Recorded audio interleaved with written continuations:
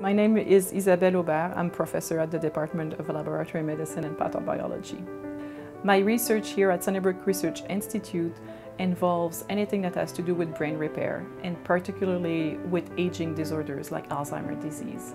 One of the reasons why the research we do here at Sunnybrook is really leading edge is we use technology that is not available elsewhere in Canada. And one of the examples I can give you is using MRI-guided focused ultrasound. So that's basically a technique. With MRI, we can image the brain and look where we want to deliver certain protein or certain therapeutics to the brain. And with focused ultrasound, we target specific part of the brain to deliver these therapeutics. The research done at LMP is quite translational in the sense that we have everywhere from the basic science all the way to the clinical trials. So the breadth of LMP is quite large, and we have the chance to interact with researcher and clinician, so to work both on the basic problems and also the care of the patient. At LMP, what I enjoy the most is the richness of the program for the graduate student, the courses that are offered at the undergrad level and also at the graduate level. The faculty is very rich and diverse, and we have a great time together, no matter if it's with the academic part and the science, or even at activities like a volleyball game, which was organized, and we had the chance to challenge the students, so a little match between the faculty and the student playing volleyball, and it was a lot of fun.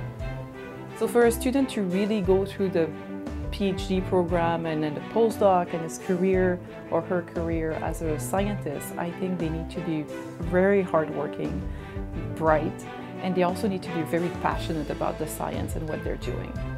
To help the students to prepare better for their future, I think it's important for me to share with them what is my everyday life as a scientist.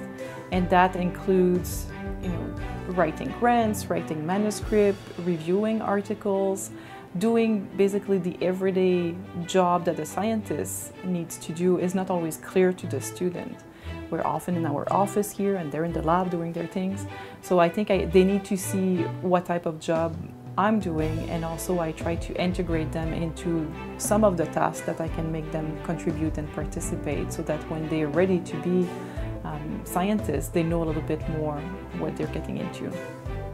So I think it's very important to encourage the student to complete their graduate study at the master or PhD level, because it really helps them then to get better prepared for the workplace and do their postdoc in a great lab and prepare them to be scientists. And it opens up a lot of opportunity for different jobs that without the PhD of the master they would not have the chance to have access to.